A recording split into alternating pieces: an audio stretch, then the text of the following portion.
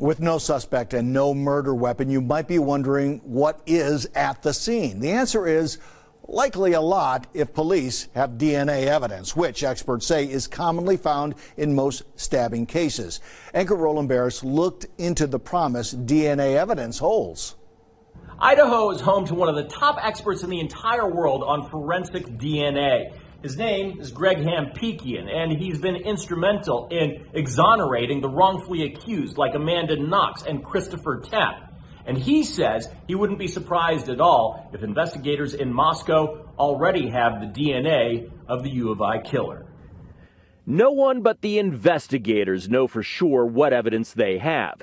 But Greg Hampikian says in the case of a brutal, multiple stabbing, it's unlikely the murderer would not leave DNA evidence behind. If it's a deep wound, their hand can come in contact with my shirt, right? Or my skin if it's on the skin.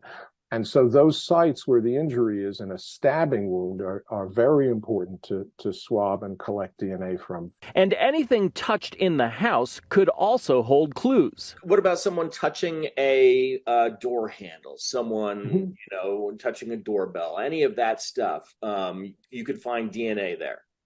Yeah.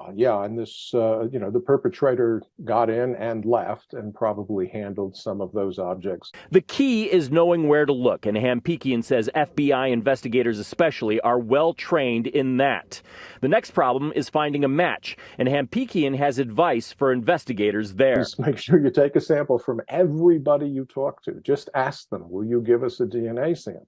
He says such practice would have caught the real killer of Idaho and Angie Dodge in 1996 and saved Christopher Tapp 2 decades in jail for a wrongful conviction. If Moscow investigators have suspicious DNA, a quick check of various criminal databases could turn up an identity. If the suspect has no criminal background, though, investigators might have to rely on genealogy databases like 23andMe to find a family connection, and that can be difficult. But Hampikian says cases like this require patience. A crime is like a surgery. It takes as long as it has to take. If they're going to do genealogy, that's a different kind of, crime surgery than just going out and you have a suspect you compare to a door handle or something. Hampikian says it is common for assailants who use a knife to cut themselves. And even if their blood and DNA is mixed with that of the victim, modern technology can easily separate the two.